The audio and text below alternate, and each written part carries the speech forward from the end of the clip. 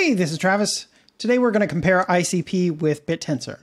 Obviously I love Bittensor, but I'm a truth seeker first, so I'm going to try to be as objective as possible here. And I'll give you my opinion at the end. The very first thing that both of these networks have in common is they're both very complicated. I don't know anybody who understands both of them. I certainly wouldn't pretend to be an expert on either of them, but I'll tell you the key differences that I've found. First, let's go into the elements of each network. So mining on Bitcoin is used to secure the network by making it more costly to attack the network.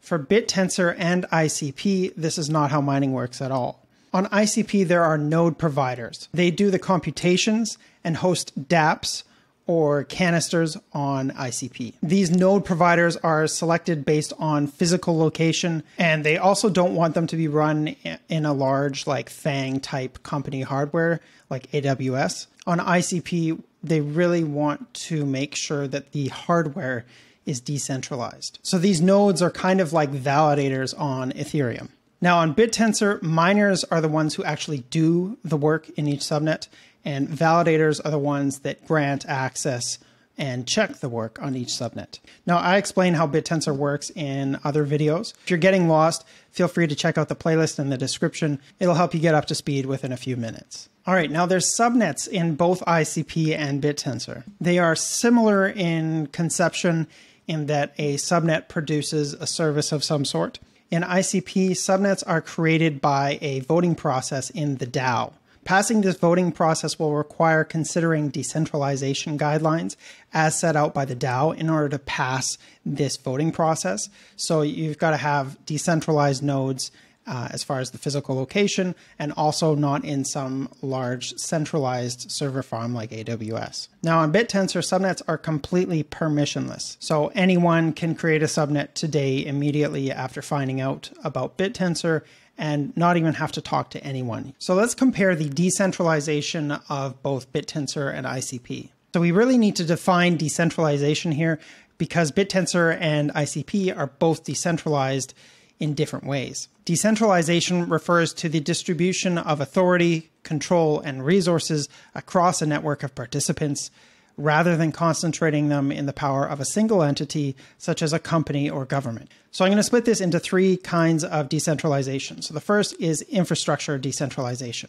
So in ICP, reliance on established cloud services like AWS is considered centralization. You'll see that ICP tends to do better here on infrastructure decentralization than Bittensor. The physical location of the nodes in the network matters a lot as well in ICP. In ICP, they want nodes to be spread out. Now in Bittensor, centralization of infrastructure is not a requirement for all subnets, but subnets can put incentives in place to make this happen. You can go and look at the old subvortex, subnet 7, for an example of how this works. The second category is economic decentralization. So in ICP, the DAO controls onboarding standards for new nodes. So you can't just register a new node or a subnet on ICP. You have to pass the DAO's requirements to be approved. And then also the creators of the network, the Definity Foundation, they received a significant portion of the initial supply, giving the Definity Foundation more power. Now in Bittensor, the permissionless nature of the network helps a lot in economic decentralization. So as I always say, anyone, anywhere can create a miner, a validator, a subnet, and if what they're working on is valuable, they can get paid for their work. Also, Bittensor was permissionlessly mining from the very start, giving the OpenTensor Foundation a lot less power than the Definity Foundation. Also with Bittensor, there was no pre-mine, no ICO, no VC allocation, no treasury, no team allocation, etc. It was completely fair launched like Bitcoin. So Bittensor has always been economically decentralized. And then the third category of decentralization is protocol development decentralization. So the Definity Foundation does protocol upgrades, it's centralized, and also the OpenTensor Foundation does protocol upgrades, again centralized. Now upgrades to the ICP's subnets sometimes need to go through the DAO, whereas upgrades to Bittensor subnets never need to go through a DAO. The subnet owner can do whatever they want with the subnet. So I'd say that ICP really cares a lot about decentralization of infrastructure. specifically centralization in the hands of large companies, whereas Bittensor is economically decentralized, and it's up to subnet owners to determine how decentralized they want their subnet's infrastructure to be. So I'm going to go over the uses of both tokens. So ICP is used to allow holders to vote in the DAO for the direction of the network. It's also used to pay for compute on the network. And in Bittensor, TAO is required to purchase access to the network output. And both ICP and TAO can be staked. I should also mention that the one big thing that ICP folks really like to point out is that their AI is on-chain. This is a really contentious issue for ICP advocates. They feel that AI should be completely on-chain so that it is transparent. Now, I don't know enough about how their AI works. I'm not even sure it does. I tried to interact with something and I couldn't find anything. Now, if you know of a website that you could link to where I can interact with an AI built on ICP, that would be great. If you leave it in the comments, I will pin it. But to do this, at a minimum, we would need at least data collection, storage, training, fine-tuning, and inference all done on-chain. Now, I'd love to know how this all works. There's a link to how this all works on Bittensor in the description.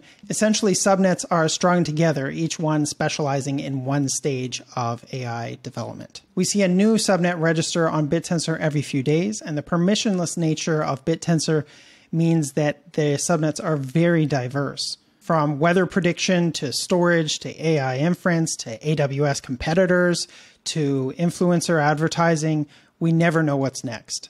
Now, the permissionless market nature of Bittensor means that only the most valuable work is rewarded. So we may not know what is coming next, but we know that it will be proportionately rewarded based on its value to the network. So you can kind of see that the uses for Bittensor subnets are basically limitless at this point. Basically, any digital commodity can be run on Bittensor. Now, as far as how ICP is used, I tried their chat app, OpenChat. They also have some other decentralized apps like social media, and I think there's games as well. Now, I think that the biggest difference between Bittensor and ICP is that Bittensor is permissionless. I feel that the pace of innovation on Bittensor is much quicker thanks to the permissionless market nature of the network. Now, personally, I have a very strong interest in how free markets optimally organize human action, and we get to see this on Bittensor.